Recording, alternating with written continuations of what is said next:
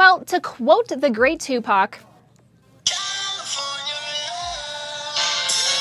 the Rockies are on a roll on the West Coast this week after taking down the Los Angeles Dodgers 4-3 last night. Welcome into the Denver Post newsroom. I'm Alexis Perry with your DPTV Sports Minute. After getting the 4-game series win against the Giants over the weekend, the Colorado Rockies continued their strong road trip at Dodger Stadium Tuesday night.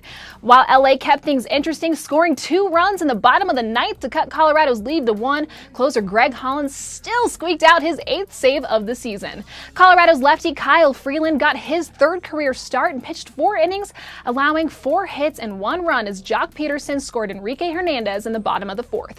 Freeland's command wasn't quite there as he hit 2 batters and walked a total of 4 before being replaced by Scott Oberg. Offensively, Newport Beach native Nolan Arenado was in fuego from the start, crushing a 2-run homer in his first at-bat, scoring Charlie Blackmon before going yard again in the 5th for his 11th multi-home run game of his career. We can't forget about Trevor Story, who got in on the action as well, smashing his 2nd dinger of the year with a solo shot to left center field in the 4th.